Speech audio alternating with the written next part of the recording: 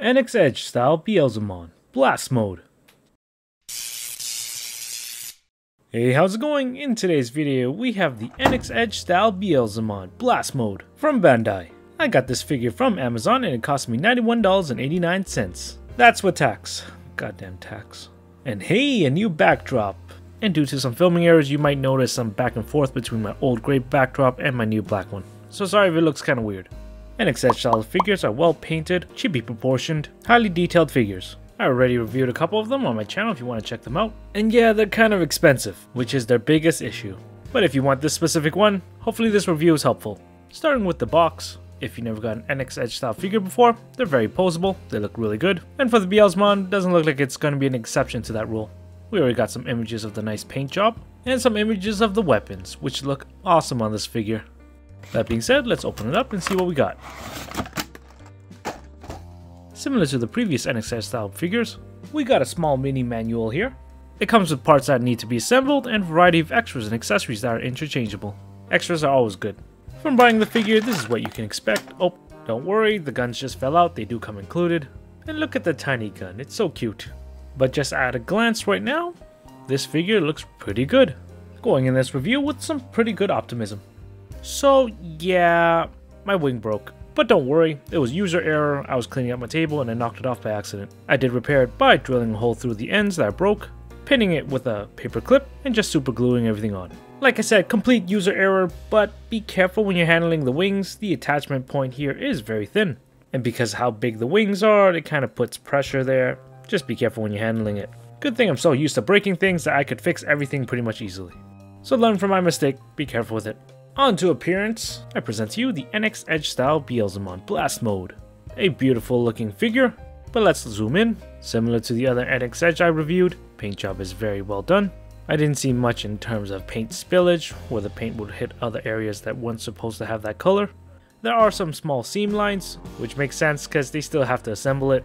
I do like these small little details like the skulls on the shoulders, shows how well the paint job was done. And I'm not sure if they used stickers or they actually painted the eyes themselves, but those look very good as well. Also absolutely love the jacket with the silver painted on details. Makes the zipper and belt buckles pop quite a bit. They also did a very good job molding the clothing. The folds and ripples on the clothes add some nice texture to the figure. The paint they used was very nice. I do like it, especially on the head. It has a little nice sparkles on it. And let's not forget the wings, which have a nice little satin color. They did an incredible job with the molding, as we see the nice detail of the feathers, and I love how there's multiple layers of the feathers. Gives the wings a much fuller appearance. But it ain't all perfect, there are some nub marks on the wings. And yeah, they're on both of them. Not sure if it's just exclusively on mines, or if it's part of the manufacturing. If you get one, let me know. Luckily, you are able to sand them down. These ones aren't too terrible, but you could see them still. You may have also noticed some of the guns are actually in their holsters on the back and on the side of the shin. Cool little extra that we'll take a look at later on. And initially I thought it would have a balance issue because the wings are kind of big and I would have to use the tail as a kickstand. But no, it actually balances really well with those large feet, standing straight without any problems. Overall appearance, I have no complaints. It looks as equally good as the other Digimon NXEdge I reviewed. But how is its articulation? Would those large wings get in the way? Let's take a look. Starting with the head, it can move side to side like so. Look up and down this much. There's another joint in the neck allowing it to extend and retract. The head can 360 rotate, but the collar on the jacket does make it a little difficult. Arm can abduct this high. There's also an extra joint over here allowing the shoulder to internally rotate. A 360 arm rotation is possible, but like I thought, the wings do kind of get in the way. I'm not going to force it though, because small figure, small pegs, meaning they could break. Not really sure if I should count this, but the forearm does have a small little wiggle. And for elbow band, we got this much for the ribbon arm. Gonna show the other arm as well because I believe the ribbon does inhibit some bending. Lastly for the arm, the hand can 360 rotate with a small wiggle that I'm not gonna count. For the body, there's no side bend, ab crunch, or back extension, but it is able to 360 rotate, though the wings do get in the way. The tail as well. Flipping around to see the gorgeous wings, the whole connection does wiggle. This is where it broke the wing, you can't move it there. The only movement point is over here on the top of the wings. I won't be using the other side because I don't want to break the side I glued on, but it's able to fold up and down very nicely. And you know what, yeah, here, the other side could fold like this. And unfortunately, there's no other movement here. These little cable things are able to wiggle about. And that's it. One of the guns is stored here, and you could detach it, but I'll be showing you that later on. Okay, coming to the legs, we got this much of a split. Not much, but not bad. This much of a high kick, which is pretty good. And back kick is limited because of wings. And we have a really small upper thigh rotation. Knee bends at a 90 degree. The shin is surprisingly able to 360 rotate. As for the foot, it's able to dorsiflex this much. And we got this much of an extension. And this is minimal side to side movement, but I'm not going to really count that. Overall articulation is comparable to the other NXEdge kit. Decent range of motion on some parts, while other parts are limited or just inhibited by the wings. Despite that, you're still able to put in a variety of cool poses, and that's pretty much the most important part.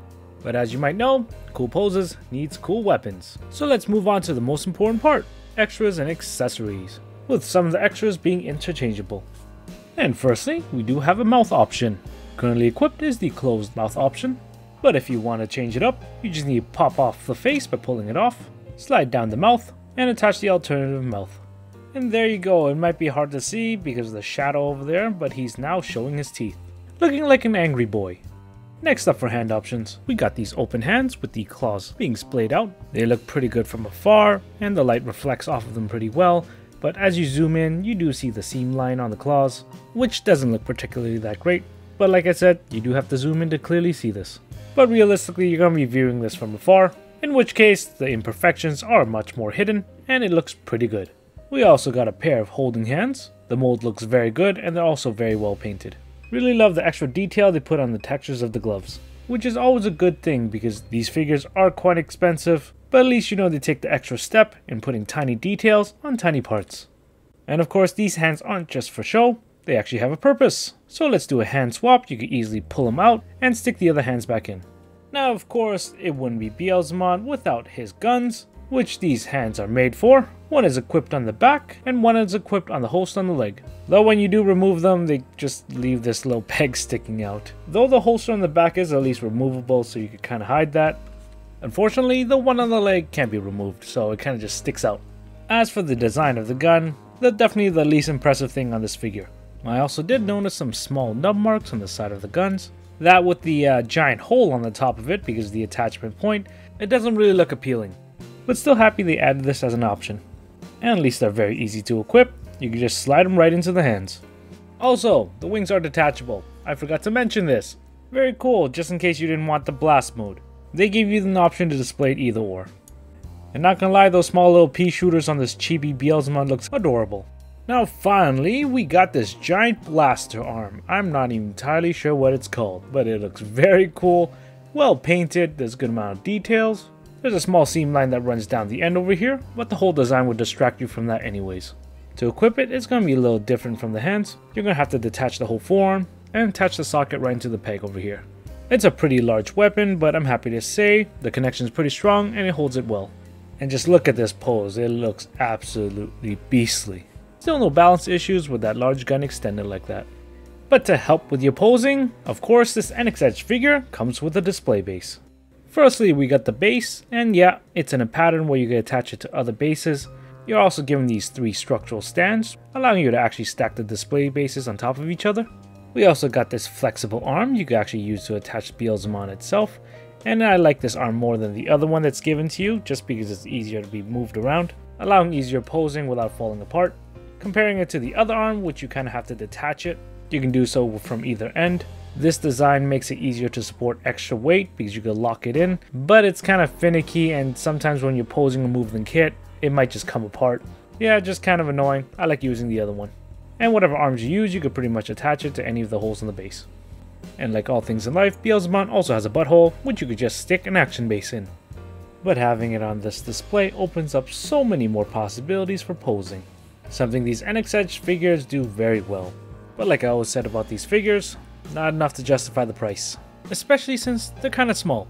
Because even with the base, it only stands around 6 inches. A little over 15 centimeters. And without the base, it's around 4.5 inches. A little bit over 11 centimeters. From foot to wing, with wingspan of 8 inches.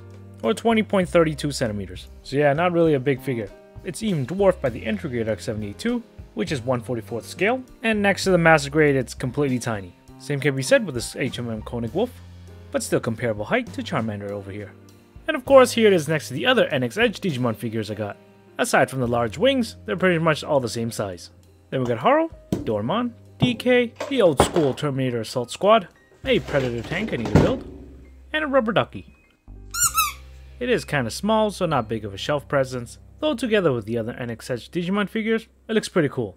Another NXEdge Digimon review finished. What are my final thoughts? Well, the appearance has always been the strongest aspect for these figures. They always do a pretty good job painting them. I always love the molding that gives a lot of nice surface level detail and textures. But it's not perfect, there are some bad nub marks like I mentioned earlier on the wings, but can't say if it's exclusive to my figure or not. Their articulation, though ain't the best, they're not horrible either. Still great for posability.